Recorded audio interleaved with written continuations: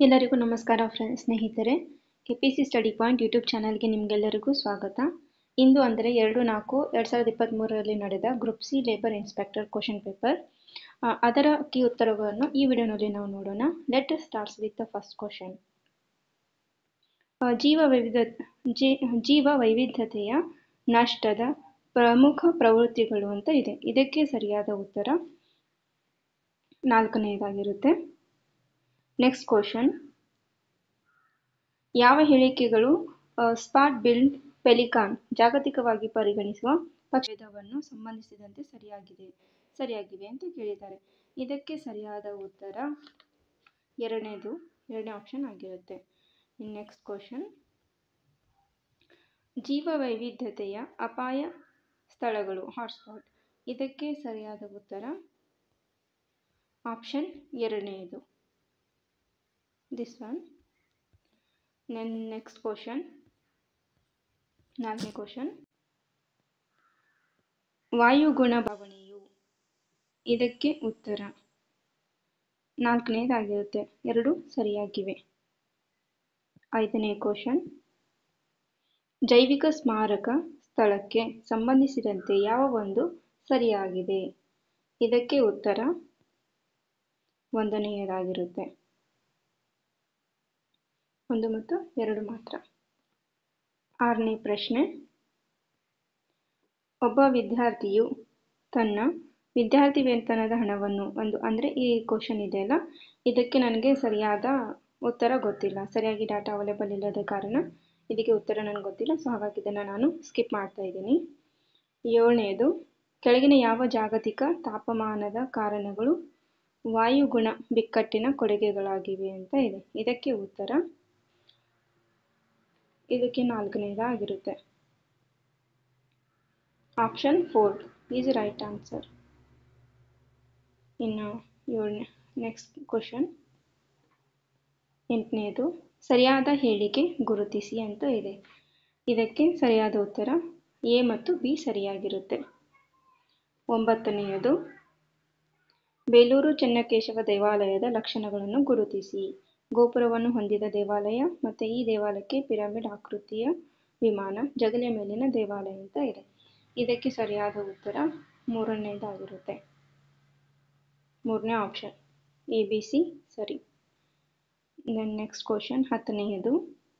ಮೈಸೂರು ಸಂಸ್ಥಾನದಲ್ಲಿ ಪ್ರಜಾಪ್ರತಿನಿಧಿ ಸಭೆಯನ್ನು ಜಾರಿಗೆಗೊಳಿಸಿದವರು. ಇದಕ್ಕೆ ಉತ್ತರ 1ನೇದು ಸಿ ರಂಗಾಚಾರ್ಲು ಅವರು. Next question. 11ನೇದು. ಬೆಂಗಳೂರಿನಲ್ಲಿ ಪೀಪಲ್ಸ್ ಎಜುಕೇಷನ್ ಸೊಸೈಟಿಗೆ ಭೂಮಿ ದಾನ ನೀಡಿದ ಮಹಾರಾಜರು. ಇದಕ್ಕೆ ಉತ್ತರ I am not sure about this question, so I am skipping this one to. 12ನೇದು. 1898ರಲ್ಲಿ ಬೆಂಗಳೂರಿಗೆ ಪ್ಲೇಗ್ ಅಂಟು ಜಾಡ್ಯ ಎಲ್ಲಿಂದ ಬಂದಿತ್ತು? ಇದಕ್ಕೆ ಸರಿಯಾದ ಉತ್ತರ ಬಾಂಬೆ. 2ನೇ ಆಪ್ಷನ್ ಸರಿಯಾದ ಉತ್ತರ. 13ನೇ ಪ್ರಶ್ನೆ. ಈ ಕೆಳಗಿನ ವಿವರಣೆಗಳನ್ನು ಪರಿಗಣಿಸಿ. ಇದಕ್ಕೆ ಉತ್ತರ 13ನೇದಕ್ಕೆ. ಇದಕ್ಕೆ ಸರಿಯಾದ ಉತ್ತರ 2ನೇದು ABC ಮಾತ್ರ ಸರಿಯಾದ ಹೇಳಿಕೆಗಳು. 14ನೇ ಪ್ರಶ್ನೆ. ರಾಷ್ಟ್ರೀಯ ನಿಶ್ಚಿತ ನೆರವುಗೆ ಸಂಬಂಧಿಸಿದಂತೆ ಈ ಕೆಳಗಿನ ವಿವರಣೆಗಳನ್ನು ಪರಿಗಣಿಸಿ ಅಂತ ಇದೆ. ಇದಕ್ಕೆ ಸರಿಯಾದ ಉತ್ತರ 3ನೇ ಆಪ್ಷನ್ ಎ ಮತ್ತು ಬಿ 2 ಕರೆಕ್ಟಾದ ಉತ್ತರ. 15ನೇ ಪ್ರಶ್ನೆ. ಈ ಕೆಳಗಿನ G20 ಬಗೆಗಿನ ವಿವರಣೆಗಳು ಅಲ್ಲಿ ಯಾವುದು ಸರಿ ಅಂತ ಇದೆ. ಇದಕ್ಕೆ ಉತ್ತರ 2ನೇದಾಗಿರುತ್ತೆ BCD ಮಾತ್ರ. Next question. 16ನೇದು. ಅರ್ಥಶಾಸ್ತ್ರದ ನೊಬೆಲ್ ಪ್ರಶಸ್ತಿ 2022 ಜಂಟಿಯಾಗಿ ಬೆರ್ನೆಟ್ ಡೌಗ್ಲಾಸ್ ಇವರು ಇದಾರಲ್ವಾ, ಅವರಿಗೆ ಯಾವ ಸಂಶೋಧನೆಗಾಗಿ ನೀಡಲಾಯಿತು? ಸಾರಿ ಫ್ರೆಂಡ್ಸ್, ಕರೆಕ್ಟಾಗಿ ಉಚ್ಚಾರಣೆ ಮಾಡಿದ್ದಕ್ಕೆ. ಇದಕ್ಕೆ ಉತ್ತರ 3ನೇದು ಷೇರು ಮಾರುಕಟ್ಟೆ. ಸಾರಿ ಫ್ರೆಂಡ್ಸ್, ಇದು 16ನೇದಿದೆ ಅಲ್ವಾ, ಇದಕ್ಕೆ ಉತ್ತರ 2ನೇದಾಗುತ್ತೆ ಬ್ಯಾಂಕುಗಳು ಮತ್ತು ಆರ್ಥಿಕ ಮುಗ್ಗಟ್ಟು. ಇದಕ್ಕೆ ಇದು ಸರಿಯಾದ ಉತ್ತರವಾಗಿರುತ್ತೆ. ಮತ್ತು ನೆಕ್ಸ್ಟ್ ಕ್ವಶನ್ ನಾವು ನೋಡೋಣ. ಮುಂದಿನ ಪ್ರಶ್ನೆ 17ನೇದು. ಇದಕ್ಕೆ ಉತ್ತರ ಅಂದರೆ 2022ರ ICC ಮಹಿಳಾ ವಿಶ್ವಕಪ್ನಲ್ಲಿ ಯಾವ ದೇಶ 2ನೇ ರನ್ನರ್ ಆಫ್ ಆಗಿತ್ತು ಅಂತ ಇದೆ. ಇದಕ್ಕೆ ಉತ್ತರ ಇಂಗ್ಲೆಂಡ್ ಆಗಿರುತ್ತೆ. 2ನೇ ಆಪ್ಷನ್ ರೈಟ್. 18ನೇದು. ರಷ್ಯಾದೊಂದಿಗಿನ ಯುದ್ಧದಲ್ಲಿ ಈ ಮುಂದಿನ ಯಾವ ಉದ್ದೇಶಗಳಿಗಾಗಿ ಉಕ್ರೇನ್ ಎಕ್ಸ್ ಸ್ಪೇಸ್ ಸ್ಟಾರ್ಲಿಂಕ್ ಟರ್ಮಿನಲ್ಗಳನ್ನು ಬಳಸಿತ್ತು. ಇದಕ್ಕೆ ಉತ್ತರ 2ನೇದು. Option 2ನೇದು right answer. 19ನೇದು. Global carbon budget 2022ರ ವರದಿಯ ಅನುಸಾರ ಹಿಂದಿನ ವರ್ಷಕ್ಕೆ ಹೋಲಿಸಿದರೆ 2022ರಲ್ಲಿ ವಿಶ್ವದಲ್ಲಿ ಅತಿ ಹೆಚ್ಚು ಕಾರ್ಬನ್ ಎಮಿಷನ್ಗೆ ಸಾಕ್ಷಿಯಾಗುವ ದೇಶ ಯಾವುದೆಂದು ನಿರೀಕ್ಷಿಸಲಾಗಿದೆ. ಇದಕ್ಕೆ ಉತ್ತರ 1ನೇದು ಭಾರತ. 20ನೇ ಪ್ರಶ್ನೆ. ಇತ್ತೀಚೆಗೆ ಒಖೋಟ್ಸ್ಕ್ ಸಮುದ್ರವು ಈ ಕೆಳಗಿನ ಯಾವ ಕಾರಣಗಳಿಗಾಗಿ ಸುದ್ದಿಯಾಗಿತ್ತು. ಇದಕ್ಕೆ ಉತ್ತರ 1ನೇದು. 21ನೇ ಪ್ರಶ್ನೆ. ಹೈದರಾಬಾದ್ನಲ್ಲಿ ಇತ್ತೀಚೆಗೆ ನಡೆದ 2ನೇ United nation world geospatial information ಕಾಂಗ್ರೆಸ್ನ ನಿಖರ ಉದ್ದೇಶವೇನು. ಇದಕ್ಕೆ ಉತ್ತರ 1ನೇದು. 22ನೇ ಪ್ರಶ್ನೆ. ಇತ್ತೀಚೆಗೆ ಸುದ್ದಿಯಾಗಿದ್ದ ತಿಮಾರ್ ಲೆಸ್ಟಿ ಬಗೆಗಿನ ಈ ಕೆಳಗಿನ ವಿವರಣೆಗಳನ್ನು ಪರಿಗಣಿಸಿ ಅಂತ ಇದೆ. ಇದಕ್ಕೆ ಸರಿಯಾದ ಉತ್ತರ 3ನೇ ಆಪ್ಷನ್ ಆಗಿರುತ್ತೆ. Next question 23ನೇದು. ಈ ಕೆಳಗಿನವುಗಳಲ್ಲಿ ಯಾವ ದೇಶವು ನವೆಂಬರ್ 8, 2022ರಂದು ಪ್ರಾರಂಭವಾದ ಮ್ಯಾನ್ಗ್ರೋವ್ ಅಲಿಯನ್ಸ್ ಫಾರ್ ಕ್ಲೈಮೇಟ್ನ ಸದಸ್ಯತ್ವ ಹೊಂದಿಲ್ಲ. ಇದಕ್ಕೆ ನನಗೆ ಸ್ವಲ್ಪ ಕನ್ಫ್ಯೂಸ್ ಆಗ್ತಾ ಇದೆ ಫ್ರೆಂಡ್ಸ್, ಇದನ್ನು ಸ್ಕಿಪ್ ಮಾಡ್ತೀನಿ. ನೆಕ್ಸ್ಟ್ ಕ್ವಶನ್ಗೆ ಆನ್ಸರು 24ದು ನನಗೆ ತಿಳಿದಿಲ್ಲ. 25th ಕ್ವಶನ್ಸ್ ನೋಡೋಣ. ಸಸ್ಯಕೋಶಗಳನ್ನು ಜೀವಂತ ಮತ್ತು ಕಠಿಣವಾದ ಕೋಟ್ ಎಂದು ಕರೆಯಲಾಗುತ್ತೆ. ಇದು ಕೋಶಗೋಡೆ 2ನೇದು. 26ನೇ ಪ್ರಶ್ನೆ. ಮೊದಲ ಲಸಿಕೆಯನ್ನು ಯಾರು ಅಭಿವೃದ್ಧಿಪಡಿಸಿದ್ದಾರೆ. ಇದಕ್ಕೆ ಉತ್ತರ ಇದನ್ನು ಕರೆಕ್ಟಾಗಿ ಇನ್ಫಾರ್ಮೇಷನ್ ಸಿಗ್ತಿಲ್ಲ, ಸೊ ಇದಕ್ಕೂ ಕೂಡ ಡೌಟ್ನಲ್ಲಿ ಇಡ್ತೀನಿ ಪ್ರಶ್ನೆನ ನಾನು. Next question 27ನೇದು. ವೈರಸ್ಗಳನ್ನು ಹೀಗೆ ಪರಿಗಣಿಸಲಾಗುತ್ತದೆ. ಇದಕ್ಕೆ ಉತ್ತರ 4ನೇದು ಅಸೆಲ್ಯುಲಾರ್. Next question. ಏಡ್ಸ್ ಸ್ಕ್ರೀನಿಂಗ್ ಪರೀಕ್ಷೆ. ಇದಕ್ಕೆ ಉತ್ತರ 3ನೇದು ವೆಸ್ಟರ್ನ್ ಬ್ಲಾಟ್. 29ನೇ ಕ್ವಶನ್. ಜನಸಂಖ್ಯೆಯಲ್ಲಿ ಅನಿಯಂತ್ರಿತ ಸಂತಾನೋತ್ಪತ್ತಿ ಸಾಮರ್ಥ್ಯವನ್ನು ಏನು ಎಂದು ಕರೆಯಲಾಗುತ್ತದೆ. ಇದಕ್ಕೆ ಉತ್ತರ 4ನೇದು ಫಲವತ್ತತೆ ದರ. ಇನ್ನು ನೆಕ್ಸ್ಟ್ ಕ್ವಶನ್. ಆಂಟಿವೈರಸ್ ವಸ್ತು ಯಾವುದು. ಇದಕ್ಕೆ ಉತ್ತರ 2ನೇದು ಆಂಟಿಬಾಡಿ. 31ನೇ ಪ್ರಶ್ನೆ. ಸೂಕ್ಷ್ಮಜೀವಿಗಳ ಚಯಾಪಚಯ ಕ್ರಿಯೆಯ ಬಳಕೆಯು ಜಲಮೂಲಗಳಲ್ಲಿನ ಮಾಲಿನ್ಯಕಾರಕಗಳನ್ನು ತೆಗೆದುಹಾಕುವುದು ಎಂದು ಕರೆಯಲಾಗುತ್ತದೆ. ಇದಕ್ಕೆ ಉತ್ತರ 2ನೇದಾಗಿರುತ್ತೆ ಬಯೋರೆಮಿಡಿಯೇಷನ್. Next question. ಧ್ವನಿ ನಿರೋಧಕ ಕಟ್ಟಡಗಳ ಸಂವಿಧಾನಕ್ಕಾಗಿ ಬಳಸುವ ಪಾಚಿಗಳು ಯಾವುವು. ಇದಕ್ಕೆ ಉತ್ತರ ಡೌಟ್ ಇದೆ ಫ್ರೆಂಡ್ಸ್ ಇದಕ್ಕೂ ಕೂಡ, ಸೊ ಇದನ್ನು ಸ್ಕಿಪ್ ಮಾಡ್ತಾ ಇದ್ದೀನಿ. 33ನೇದು. ವರ್ಣತಂತುಗಳನ್ನು ಮೊದಲು ಯಾರು ವಿವರಿಸಿದ್ದಾರೆ. ಇದಕ್ಕೆ ಉತ್ತರ 3ನೇದಾಗಿರುತ್ತೆ.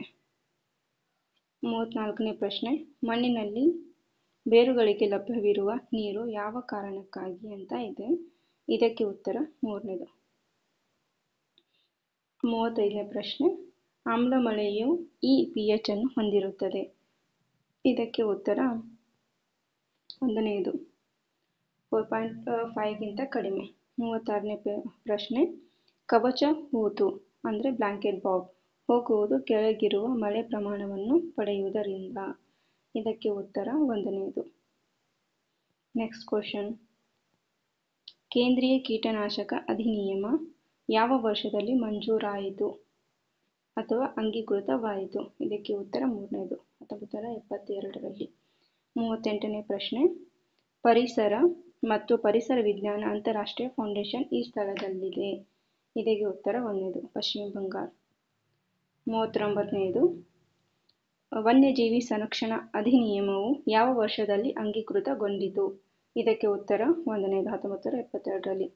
40ನೇ ಪ್ರಶ್ನೆ, ಕೆಳಗಿನ ಬೆಳೆಗಳನ್ನು ಪರಿಗಣಿಸಿ ಅಂತ ಇದೆ.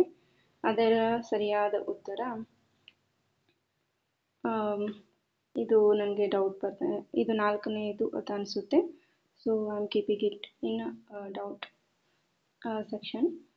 ದೆನ್ ನೆಕ್ಸ್ಟ್ ಕ್ವಶನ್ 41, ಇದು ಕರಗಿದ ಆಕ್ಸಿಜನ್ ಸಾರಥ್ಯವು. ಇದಕ್ಕೆ ಸರಿಯಾದ ಉತ್ತರ ಒಂದನೇದಾಗಿರುತ್ತೆ. ನೆಕ್ಸ್ಟ್ ಕ್ವಶನ್, ಕೆಳಗಿನ ಯಾವ ಅನಿಲಗಳು ಜಾಗತಿಕ ತಾಪಮಾನಕ್ಕೆ ಹೆಚ್ಚು ಕೊಡುಗೆ ನೀಡಿವೆ? ಇದು ಕೂಡ ನನಗೆ ಡೌಟು, ಅಂದರೆ ಕರೆಕ್ಟಾಗಿ ಡಾಟಾ ಸಿಗದೆ ಕಾರಣ ಗೊತ್ತಾಗ್ತಿಲ್ಲ. ಸೊ ಕ್ವಶನ್ಗೆ ಆನ್ಸರ್, ಸೊ ಇದು ಕೂಡ ಸ್ಕಿಪ್ ಮಾಡ್ತಾ ಇದ್ದೀನಿ. 43rd, ಮೊನಟ್ರೀಲ್ ಪ್ರೋಟೋಕಾಲ್ ಇದನ್ನು ಸಂರಕ್ಷಿಸುವ ಅಂತಾರಾಷ್ಟ್ರೀಯ ಸಂಧಿ ಕೌಲು ಟ್ರೀಟಿ ಆಗಿದೆ. ಇದಕ್ಕೆ ಉತ್ತರ ಒಂದನೇದು, ಓಝೋನ್ ಪದರ. 44ನೇ ಪ್ರಶ್ನೆ, ಕೆಳಗಿನ ಹೇಳಿಕೆಗಳನ್ನು ಪರಿಗಣಿಸಿ ಅಂತ ಇದೆ. ಇದಕ್ಕೆ ಉತ್ತರ 4ನೇ ಆಪ್ಷನ್ ಆಗಿರುತ್ತೆ, ದಿಸ್ ಒನ್. ಇನ್ನು ನೆಕ್ಸ್ಟ್ ಕ್ವಶನ್, ಹವಾಮಾನದ ಅಧ್ಯಯನವನ್ನು ಹೀಗೆ ಕರೆಯಲಾಗುತ್ತದೆ. ಇದಕ್ಕೆ ಉತ್ತರ ಮೂರನೇದು, ಏರೋನಮಿ. ನೆಕ್ಸ್ಟ್ ಕ್ವಶನ್, ಯಾವ ಸಾಧನವನ್ನು ಮಾರುತ ವೇಗವನ್ನು ಅಳೆಯುವುದಕ್ಕೆ ಬಳಸಲಾಗುತ್ತದೆ? ಇದಕ್ಕೆ ಉತ್ತರ ಎನಿಮೋಮೀಟರ್, ಮೂರನೇ option right option. Then next question, IUCNನಿಂದ ನಿರ್ವಹಿಸಲಾದ ವಿಲೋಪದ ಅಪಾಯದೊಂದಿಗೆ ದಾಖಲೆಗಳು ಅಥವಾ ಪ್ರಭೇದಗಳ ದತ್ತಾಂಶವನ್ನು ಸಂಗ್ರಹಿಸುವುದಕ್ಕೆ ಹೀಗೆ ಕರೆಯಲಾಗುತ್ತದೆ. ಇದಕ್ಕೆ ಉತ್ತರ ಒಂದನೇದು, red data book. Next question, ಹಕ್ಕುಗಳು ಕಾನೂನುಗಳಿಂದ ರಕ್ಷಿತವಾಗಿಲ್ಲ, ಬದಲಾಗಿ ಸಾಮಾಜಿಕ ಮತ್ತು ನೈತಿಕ ಪ್ರಜ್ಞೆಯ ಮೂಲಕ ರಕ್ಷಿತವಾಗುತ್ತದೆ. ಈ ಹೇಳಿಕೆಯನ್ನು ನೀಡಿದವರು ಯಾರು? ಇದು ಕೂಡ ಸ್ಕಿಪ್ ಮಾಡ್ತಾ ಇದ್ದೀನಿ. ಇನ್ನು ನೆಕ್ಸ್ಟ್ ಕ್ವಶನ್ 49ನೇದು, ಸಂವಿಧಾನದ ಯಾವ ಭಾಗದಲ್ಲಿ ಪೌರತ್ವದ ಬಗ್ಗೆ ವಿವರಿಸಲಾಗಿದೆ? ಇದಕ್ಕೆ ಉತ್ತರ ಎರಡನೇದು. 50ನೇ ಕ್ವಶನ್, ಸಂವಿಧಾನದ ಯಾವ ತಿದ್ದುಪಡಿಯು ರಾಜ್ಯಗಳಿಗೆ ತಮ್ಮದೇ ಆದ OBC ಪಟ್ಟಿಯನ್ನು ಮಾಡಿಕೊಳ್ಳಲು ಅವಕಾಶ ನೀಡಿದೆ? ಇದು ಒಂದನೇ ಆಪ್ಷನ್ ಕರೆಕ್ಟ್. 51ನೇದು, ಭಾರತದ ಸಂಯುಕ್ತ ಮಾದರಿ ಸರ್ಕಾರದ ಪ್ರಮುಖ ಲಕ್ಷಣಗಳೆಂದರೆ? ಇದಕ್ಕೆ ಉತ್ತರ ಮೂರನೇದು. ಮತ್ತೆ ನೆಕ್ಸ್ಟ್, ಲೋಕಸಭೆಯ ಅಂಗೀಕಾರಗೊಂಡ ಹಣಕಾಸು ಮಸೂದೆಯನ್ನು ರಾಜ್ಯಸಭೆ ಎಷ್ಟು ಕಾಲಗಳವರೆಗೆ ಅನ್ವಯವಾಗದಂತೆ ತಡೆಹಿಡಿಯಬಹುದು? ಇದಕ್ಕೆ ಉತ್ತರ ಮೂರನೇದು. 53ನೇದು, ಭಾರತ ಸಂವಿಧಾನದ ಯಾವ ವಿಧಿ ರಾಷ್ಟ್ರಪತಿಯವರಿಗೆ ಸಂಸತ್ತು ಅಧಿವೇಶನದಲ್ಲಿಲ್ಲದಿದ್ದಾಗ ಸುಗ್ರೀವಾಜ್ಞೆಯನ್ನು ಹೊರಡಿಸಲು ಅಧಿಕಾರ ನೀಡಿದೆ? ಇದಕ್ಕೆ ಉತ್ತರ ಮೂರನೇದು, ವಿಧಿ 1, 2, 3. 54ನೇದು, ಸಾರ್ವಜನಿಕ ಲೆಕ್ಕ ಸಮಿತಿಯ ಸದಸ್ಯರುಗಳ ಸಂಖ್ಯೆ? ಇದಕ್ಕೆ ಉತ್ತರ ಒಂದನೇದು. 50ನೇದು, ಹೊಂದಿಸಿ ಬರೆಯಿರಿ ಅಂತ ಇದೆ. ಇದಕ್ಕೆ ಸರಿಯಾದ ಉತ್ತರ ಆಪ್ಷನ್ ಕೇಳಿಬಿಡ್ತೀನಿ, 4ನೇದು. ಮತ್ತೆ ನೆಕ್ಸ್ಟು 56ನೇದು ಪ್ರಶ್ನೆ, ಭಾರತದ ರಾಷ್ಟ್ರಪತಿಯ ಮಹಾಭಿಯೋಗ ಪ್ರಕ್ರಿಯೆಯನ್ನು ಯಾವ ವಿಧಿಯಲ್ಲಿ ವಿವರಿಸಲಾಗಿದೆ ಅಂತ ಇದೆ. ಇದಕ್ಕೆ ಉತ್ತರ ಎರಡನೇದು. ನೆಕ್ಸ್ಟ್ ಕ್ವಶನ್ 57ನೇದು, ಈ ಕೆಳಗಿನ ಯಾವ ತತ್ವಗಳು ಸಂವಿಧಾನದ 4ನೇ ಭಾಗದಲ್ಲಿ ಸೇರಿಸಲ್ಪಟ್ಟಿಲ್ಲ ಅಂತ ಇದೆ. ಇದಕ್ಕೆ ಉತ್ತರ ಎರಡನೇದಾಗಿರುತ್ತೆ. ನೆಕ್ಸ್ಟು, ಈ ಕೆಳಗಿನವರಲ್ಲಿ ಯಾರು 1857ರ ದಂಗೆಯ ನಾಯಕರಾಗಿರಲಿಲ್ಲ? ಇದಕ್ಕೆ ಉತ್ತರ 4ನೇದು. ದೆನ್ ನೆಕ್ಸ್ಟ್, ಸ್ವದೇಶಿ ಚಳವಳಿ ಎಂದರೇನು? ಇದಕ್ಕೆ ಉತ್ತರ ಎರಡನೇದು. ನೆಕ್ಸ್ಟ್ ಕ್ವಶನ್ 60ನೇದು, ಬಂಗಾಳ ವಿಭಜನೆಯನ್ನು ರದ್ದುಪಡಿಸಿದ್ದು? ಇದಕ್ಕೆ ಉತ್ತರ ಎರಡನೇದು ಕರೆಕ್ಟ್ ಆಗುತ್ತೆ. ಎರಡನೇ ಉತ್ತರ ಕರೆಕ್ಟು. ದೆನ್ ನೆಕ್ಸ್ಟ್ 61ನೇದು, ಇದು ಮ್ಯಾಥ್ಸ್ ಕ್ವಶನ್. ಇದಕ್ಕೆ ಸರಿಯಾದ ಉತ್ತರ 4. ನೆಕ್ಸ್ಟು ಕರ್ನಾಟಕದ ಜಲಿಯನ್ ವಾಲಾ ಬಾಗ್, ಇದಕ್ಕೆ ಉತ್ತರ 1ನೇದು. ನೆಕ್ಸ್ಟ್ ಕ್ವಶನ್, ಹಿಂದೂಸ್ತಾನಿ ಸೇವಾದಳದ ಸ್ಥಾಪಕರು, ಇದಕ್ಕೆ ಉತ್ತರ 1ನೇದು. 1ನೇ ಆಪ್ಷನ್ ಕರೆಕ್ಟ್ ಉತ್ತರ. ನೆಕ್ಸ್ಟ್ ಕ್ವಶನ್, ಹೊಂದಿಸಿ ಬರೆಯಿರಿ ಅಂತ ಇದೆ. ಇದಕ್ಕೆ ಡೈರೆಕ್ಟ್ ಉತ್ತರ 64ನೇದಕ್ಕೆ 3ನೇದು, this one. Then next question, ಭಾರತದ ಗ್ರ್ಯಾಂಡ್ ಓಲ್ಡ್ ಮ್ಯಾನ್ ಎಂದು ಪರಿಚಿತರಾಗಿದ್ದವರು, ಇದಕ್ಕೆ ಉತ್ತರ ದಾದಾಬಾಯಿ ನವರೋಜಿ, 4ನೇದು. ಇನ್ನು 66ನೇ ಪ್ರಶ್ನೆ, ಗಾಂಧೀಜಿ ಚಂಪಾರಣ್ ಚಳವಳಿಯನ್ನು ಆರಂಭಿಸಿದ್ದು, ಇದು 4ನೇ ಆಪ್ಷನ್ ಕರೆಕ್ಟ್ ಆಗಿರುತ್ತೆ. 67ನೇ ಪ್ರಶ್ನೆ, 1929ರ ಲಾಹೋರ್ ಕಾಂಗ್ರೆಸ್ ಅಧಿವೇಶನದ ಪ್ರಮುಖ ಧ್ಯೇಯ, ಇದಕ್ಕೆ ಉತ್ತರ 2ನೇದು. 68ನೇ ಪ್ರಶ್ನೆ, ಕರ್ನಾಟಕ ಹವಾಮಾನದ ಬಗ್ಗೆ ತಪ್ಪಾದ ಹೇಳಿಕೆಯನ್ನು ಗುರುತಿಸಿ ಅಂತ ಇದೆ. ಇದಕ್ಕೆ ಸರಿಯಾದ ಉತ್ತರ 4ನೇದಾಗಿರುತ್ತೆ. ದೆನ್ ನೆಕ್ಸ್ಟ್ 69ನೇದು, ಭಾರತದ ಪರ್ಯಾಯ ಪ್ರಸ್ಥಭೂಮಿಯ ಬಗ್ಗೆ ಈ ಕೆಳಗಿನ ಯಾವ ಹೇಳಿಕೆಗಳು ಸರಿಯಾಗಿವೆ, ಇದಕ್ಕೆ ಉತ್ತರ 3ನೇದಾಗಿರುತ್ತೆ. ನೆಕ್ಸ್ಟ್ ಕ್ವಶನ್, ಈ ಕೆಳಗಿನವುಗಳಲ್ಲಿ ಸರಿಯಾದ ಶಿಲೆಗಳು ಮತ್ತು ಅವುಗಳು ಕಂಡು ಬರುವ ರಾಜ್ಯಗಳನ್ನು ಕೆಳಗಿನ ಸಂಕೇತಾಕ್ಷರಗಳಿಂದ ಆಯ್ಕೆ ಮಾಡಿ ಅಂತ ಇದೆ. ಇದಕ್ಕೆ ಉತ್ತರ 3ನೇದಾಗಿರುತ್ತೆ. ನೆಕ್ಸ್ಟು 2011ರ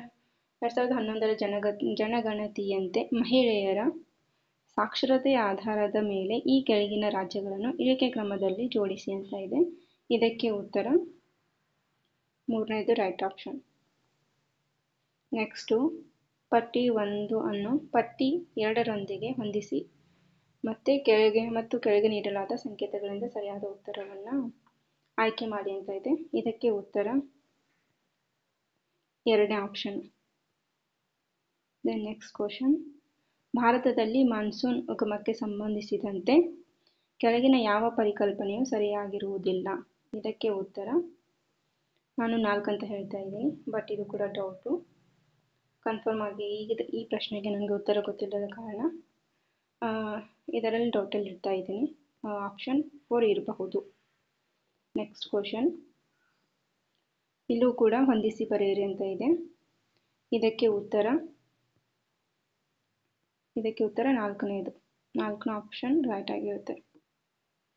ದೆನ್ ನೆಕ್ಸ್ಟ್ ಕ್ವಶನ್, ಭೂಮಿಯ ಹೊರಪದರದಲ್ಲಿಯ ಸಮೃದ್ಧಿಯಲ್ಲಿರುವ ಈ ಅಂಶಗಳನ್ನು ಇಳಿಕೆ ಕ್ರಮದಲ್ಲಿ ಜೋಡಿಸಿ ಅಂತ ಇದೆ. ಇದಕ್ಕೆ ಉತ್ತರ 1ನೇ ಆಪ್ಷನ್ ರೈಟ್ ಆಗಿರುತ್ತೆ. ನೆಕ್ಸ್ಟು 76, ಈ ಕೆಳಗಿನವುಗಳಲ್ಲಿ ಯಾವುದು ನಿರಂತರ ಮಾರುತವಲ್ಲ, ಇದಕ್ಕೆ ಉತ್ತರ 1ನೇದು ಮಾನ್ಸೂನ್ ಮಾರುತ. ನೆಕ್ಸ್ಟು 77ನೇ ಪ್ರಶ್ನೆ, ಈ ಕೆಳಗಿನವುಗಳಲ್ಲಿ ಯಾವುದು ಕಿರಿಯ ವಯಸ್ಸಿನಿಂದ ಹಿರಿಯ ವಯಸ್ಸಿನವರೆಗೆ ನೀಡಿರುವ ಪರ್ವತ ಶ್ರೇಣಿಗಳ ರಚನೆಯ ವಯಸ್ಸಿನ ಸರಿಯಾದ ಅನುಕ್ರಮವಾಗಿದೆ, ಇದಕ್ಕೆ ಉತ್ತರ 1ನೇದು. ನೆಕ್ಸ್ಟ್ ಕ್ವಶನ್, ಕೊಪ್ಪೆನ್ನರ್ ವಾಯುಗುಣದ ವರ್ಗೀಕರಣದಲ್ಲಿ F ಎಂಬುದು, ಇದಕ್ಕೆ ಉತ್ತರ 3ನೇದು. ನೆಕ್ಸ್ಟು ಸಾಂದ್ರತೆ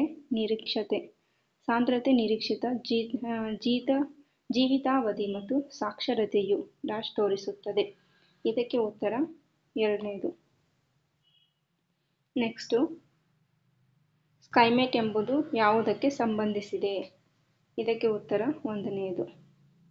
ನೆಕ್ಸ್ಟ್ ಕ್ವಶನ್, ಸಮಭಾಜಕ ವೃತ್ತದ ಸಮೀಪದ ಸಾಗರಗಳಲ್ಲಿ ಕಡಿಮೆ ಲವಣತೆಗೆ ಪ್ರಮುಖ ಕಾರಣವೆಂದರೆ, ಇದಕ್ಕೆ ಉತ್ತರ 1ನೇದು ಅತ್ಯಧಿಕ ಮಳೆ. ಇನ್ನು ನೆಕ್ಸ್ಟ್ ಕ್ವಶನ್, ಇದಕ್ಕೆ ಸರಿಯಾದ ಉತ್ತರ 4ನೇದು. ನೆಕ್ಸ್ಟ್ ಒನ್, ಇದಕ್ಕೆ ಸರಿಯಾದ ಉತ್ತರ 3ನೇದು. ನೆಕ್ಸ್ಟ್ ಇವೆಲ್ಲ ಮ್ಯಾಥ್ಸ್ ಇರೋದ್ರಿಂದ ಡೈರೆಕ್ಟ್ ಕ್ವಶನ್ ಹೇಳ್ದೇನೆ ಉತ್ತರಗಳನ್ನು ಹೇಳ್ತಾ ಇದ್ದೀನಿ. 84ನೇದು ಮೂರನೇದಾಗುತ್ತೆ. ದೆನ್ ನೆಕ್ಸ್ಟ್ ಇದರದ್ದು ಉತ್ತರ ಎರಡನೇದು. 86ನೇ ಪ್ರಶ್ನೆಗೆ ಉತ್ತರ ಮೂರನೇದು ಕರೆಕ್ಟಾಗಿರುತ್ತೆ. Then next one 87th. ಇದಕ್ಕೆ ಸರಿಯಾದ ಉತ್ತರ ಎರಡನೇದು. ನೆಕ್ಸ್ಟ್ 88ನೇದು. ಇದಕ್ಕೆ ಉತ್ತರ ಎರಡನೇದು. ಉತ್ತರ second option is right. Then next 89ನೇದು. ಇದಕ್ಕೆ ಇದು ಕರ್ನಾಟಕ ಭೂ ಸುಧಾರಣೆಗಳ ಕರಡು ಮಸೂದೆ 2020 ಇವು ಕರ್ನಾಟಕ ಭೂ ಸುಧಾರಣೆ ಕಾಯ್ದೆ 1961ರ ಈ ಕೆಳಗಿನ ಯಾವ ಪರಿಚ್ಛೇದಗಳನ್ನು ಕೈಬಿಟ್ಟಿದೆ ಅಂತ ಇದೆ. ಇದಕ್ಕೆ ಉತ್ತರ ಎರಡನೇದು. ನೆಕ್ಸ್ಟ್ ಒನ್ 1831ರಲ್ಲಿ ಆಗಿನ ಮೈಸೂರು ರಾಜ್ಯದ ಆಡಳಿತವನ್ನು ಬ್ರಿಟಿಷರು ವಹಿಸಿಕೊಳ್ಳುವ ಮುನ್ನ ದಿನದಂದು ಚಾಲ್ತಿಯಲ್ಲಿತ್ತು ಭೂ ವ್ಯವಸ್ಥೆಯು ಈ ಕೆಳಗಿನ ರೀತಿಯ ಹಿಡುವಳಿದಾರರನ್ನು ಒಳಗೊಂಡಿತ್ತು. ಇದು ನನಗೆ ಡೌಟ್ ಇದೆ ಫ್ರೆಂಡ್ಸ್, ಸೊ ಹಾಗಾಗಿ ಇದನ್ನು ಸ್ಕಿಪ್ ಮಾಡ್ತಾ ಇದ್ದೀನಿ. 91ನೇ ಪ್ರಶ್ನೆ. ಭಾರತದಲ್ಲಿ ಸಾಧಿಸಲಾದ ಹಸಿರು ಕ್ರಾಂತಿಯು ಯಾವ ದೇಶಗಳ ಯಶಸ್ಸಿನ ಮಾದರಿಯಾಗಿದೆ? ಇದಕ್ಕೆ ಮೂರನೇದು ಆನ್ಸರ್. ಮತ್ತು ನೆಕ್ಸ್ಟ್ ಕ್ವಶನ್ಗೆ ಇದಕ್ಕೆ ಸರಿಯಾದ ಉತ್ತರ ಒಂದನೇದು, ಬಟ್ ಡೌಟಲ್ಲಿ ಇರ್ತಿದ್ದೀನಿ. ಆಮೇಲೆ ನೆಕ್ಸ್ಟು 93ನೇದು. ಇದಕ್ಕೆ ಸರಿಯಾದ ಉತ್ತರ ಎರಡನೇದಾಗುತ್ತೆ, ರಾಷ್ಟ್ರೀಯ ಆರೋಗ್ಯ ಪ್ರಾಧಿಕಾರ. Next question. ಈ ಕೆಳಗೆ ಕೊಟ್ಟಿರುವ ಜೋಡಿಗಳಲ್ಲಿ ಯಾವುದು ಸರಿಯಾಗಿದೆ ಅಂತ ಇದೆ. ಇದಕ್ಕೆ ಉತ್ತರ ಎರಡನೇದು, ಎ ಮತ್ತು ಡಿ ಮಾತ್ರ. ನೆಕ್ಸ್ಟು ಬೇಟಿ ಬಚಾವ್ ಬೇಟಿ ಪಢಾವ್ ಯೋಜನೆಯು ಈ ಸಮಸ್ಯೆಯನ್ನು ಉದ್ದೇಶಿಸಿದೆ. ಇದಕ್ಕೆ ಉತ್ತರ ಎರಡನೇದಾಗಿರುತ್ತೆ. ಮತ್ತು ನೆಕ್ಸ್ಟು ಹಣದುಬ್ಬರಕ್ಕೆ ಸಂಬಂಧಿಸಿದ ಈ ಕೆಳಕಂಡ ಹೇಳಿಕೆ ಯಾವುದು ಸರಿ ಎಂಬುದನ್ನು ಸೂಕ್ತವಾದ ಸಂಕೇತ ಬಳಸಿ ಉತ್ತರಿಸಿ ಅಂತ ಇದೆ. ಇದಕ್ಕೆ ಉತ್ತರ ಮೂರನೇದು. Next question. ಇದಕ್ಕೆ 97ನೇ ಕ್ವಶನ್. ಇದಕ್ಕೆ ಸರಿಯಾದ ಉತ್ತರ ನಾಲ್ಕನೇದು. ಸತ್ಯಶೋಧಕ ಸಮಾಜ ಚಳವಳಿಯನ್ನು ಆರಂಭಿಸಿದವರು ಯಾರು? ಇದು ಜ್ಯೋತಿಬಾ ಫುಲೆಯವರು.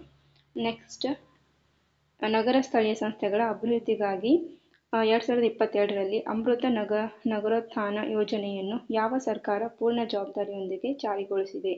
ಇದಕ್ಕೆ ಉತ್ತರ ನಾಲ್ಕನೇದು. ನೆಕ್ಸ್ಟ್ ಕರ್ನಾಟಕ ಆರ್ಥಿಕ ಸಮೀಕ್ಷೆ ಎಕನಾಮಿಕ್ ಸರ್ವೆ 2021ರ ಪ್ರಕಾರ ಯಾವ ಜಿಲ್ಲೆಯು ಜಿಲ್ಲಾವಾರು ತಲಾ ಆದಾಯದಲ್ಲಿ ಬೆಂಗಳೂರು ನಗರ ಜಿಲ್ಲೆಯ ನಂತರ ಸ್ಥಾನದಲ್ಲಿದೆ? ಇದಕ್ಕೆ ಉತ್ತರ ನಾಲ್ಕನೇದು, ದಕ್ಷಿಣ ಕನ್ನಡ. Last question. ಇದಕ್ಕೆ ಸರಿಯಾದ ಉತ್ತರ ಒಂದನೇದು, ಸುಸ್ಥಿರ ಅಭಿವೃದ್ಧಿ ಗುರಿಗಳು. ಥ್ಯಾಂಕ್ ಯು ಫ್ರೆಂಡ್ಸ್, ನಮ್ಮ ವಿಡಿಯೋನ ಕೊನೆವರೆಗೂ ನೋಡಿದ್ದಕ್ಕೆ. ಹಾಗೆ ಈ ವಿಡಿಯೋ ನಿಮಗೆ ಇಷ್ಟವಾದಲ್ಲಿ ನಿಮ್ಮ ಫ್ರೆಂಡ್ಸ್ ಜೊತೆಗೆ ಶೇರ್ ಮಾಡ್ಕೊಳ್ಳಿ, ಮತ್ತು ಲೈಕ್ ಮಾಡೋದನ್ನು ಆ್ಯಂಡ್ ಕಮೆಂಟ್ ಕೂಡ ಮಾಡಿ. Thank you friends. Thank you very much.